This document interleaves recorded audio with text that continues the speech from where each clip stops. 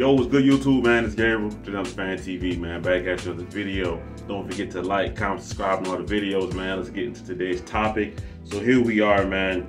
Training camp day 6, and today seemed to be practice was focused on the one-on-one matchups. So we're talking about, wide receivers versus DBs, which is always a fun day to watch, or at least, hear about. We couldn't see any videos really. We'll probably get some on the Ravens Twitter page later. So yeah, that's what we're gonna talk about today. And but first, let's do the injuries, right? All right, Geno Stone did not practice. He was hurt yesterday. Harbaugh said that he doesn't think that injury is going to be too serious or keep him out for too long.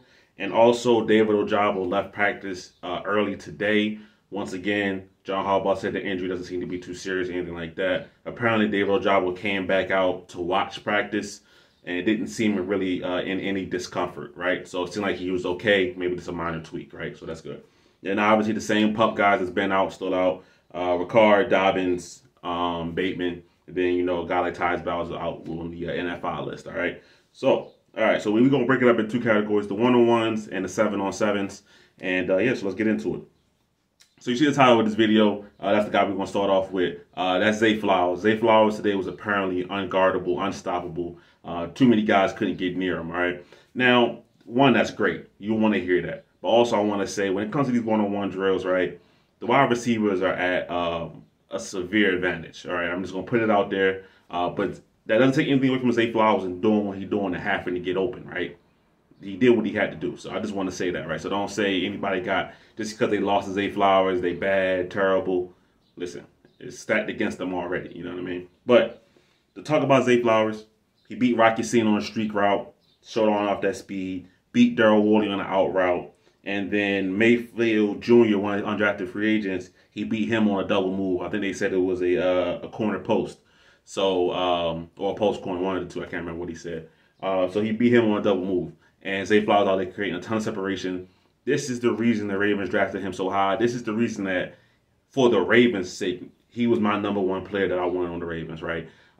Yak monster, separation, quick, fast, elite kind of guy. He has the kind of traits that he looks like, I just throw a comparison out there. He looks like Antonio Brown a lot when he plays, right? Now, you want to have, obviously nothing off the field like Antonio Brown, but if we talking about purely football, that's who he reminds me of when he plays, is Antonio Brown. I know his favorite player was Steve Smith growing up, so Steve Smith is also another good guy to want to aspire your game to be around, but I see a lot of Antonio Brown in Zay Flowers' game, right?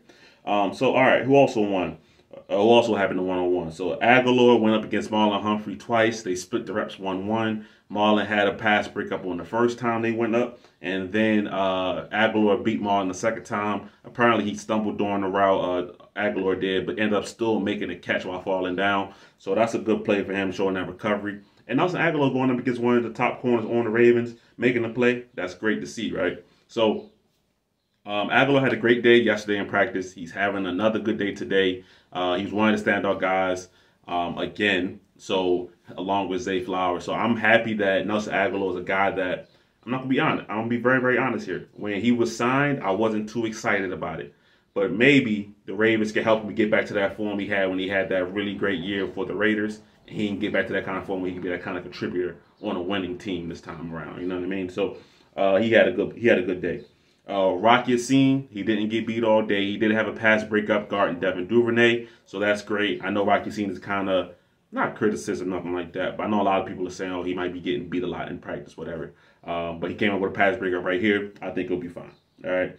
Now, underrated guy, under the radar kind of guy. The Ravens have a lot of competition for this last receiving spot, and Tariq Black, wide receiver that the Ravens, I believe, picked up from, I think he was on the Jets last year, if I'm not mistaken, maybe on their practice squad or something like that.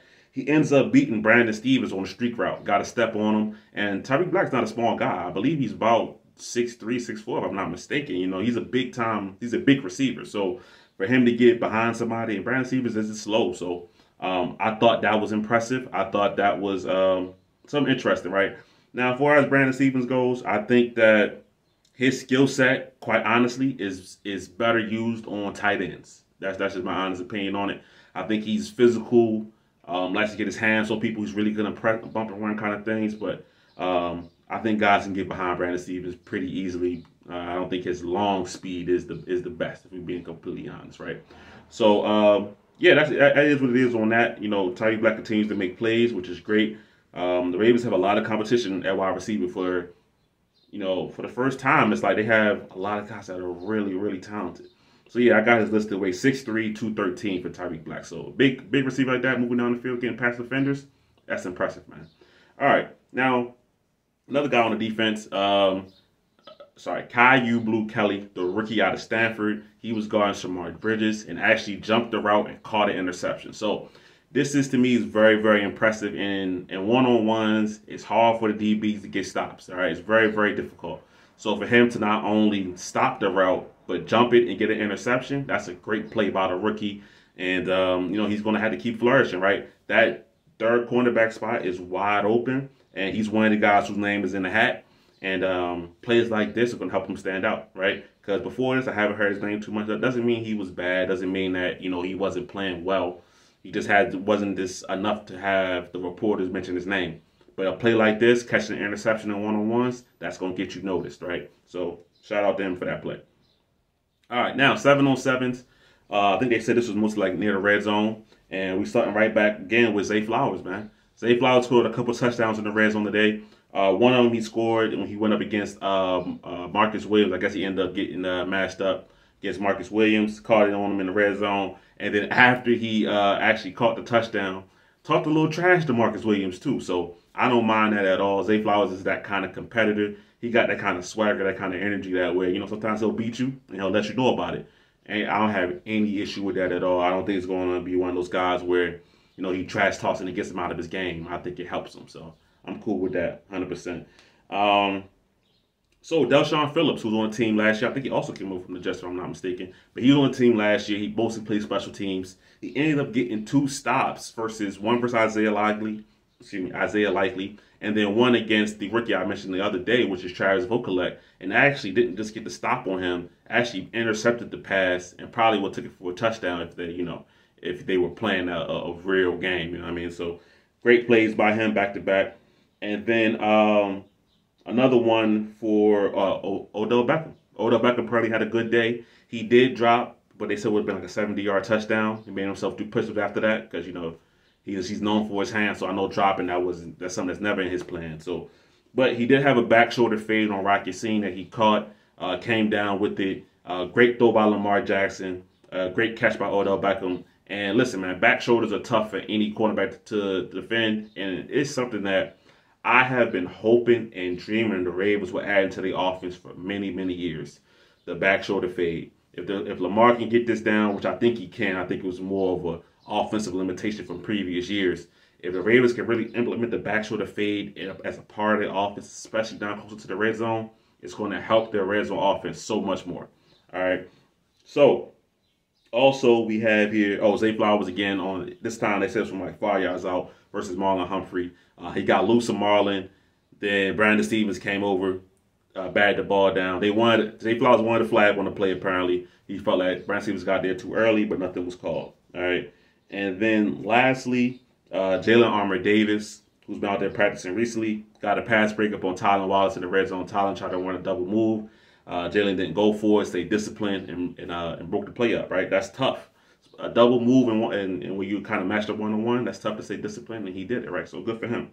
Now, that's kind of what happened in practice today. A lot of ones, no injuries really. I know we talked about Ojabo leaving, but it seemed like he's okay. I know Geno Stone didn't come back from yesterday's practice, but once again, he's another guy that seems like he's okay. So the Ravens had one-on-ones today. It seemed to be very successful, very competitive. The offense showed out as they should. When it's a one-on-one situation, I need the offense to win, right? Because that's what it was designed for, I'm being quite honest, right? And they did that, so I'm glad that they won, right? If they would have had one-on-ones today and it would have been dominated by the defense, I'd be worried about that. All right, be quite honest. I'd be very, very worried about that. So Zay Flowers is one of the most shifty, electric receivers in the NFL already. I'm saying that already. I'm not saying that means he's one of the best, the top dog. I'm saying just in terms of the way he can move out there is rare, it's special, right? That's the Ravens news right there, man. You know, one-on-ones. We'll see what happens tomorrow. But for now, I'm gonna get out of here, man. Thank you guys for watching this video. If you stay to this point in the video, consider hitting that subscribe button. More Ravens content coming at you, man. It's Gabriel, just another fan TV. I'm out.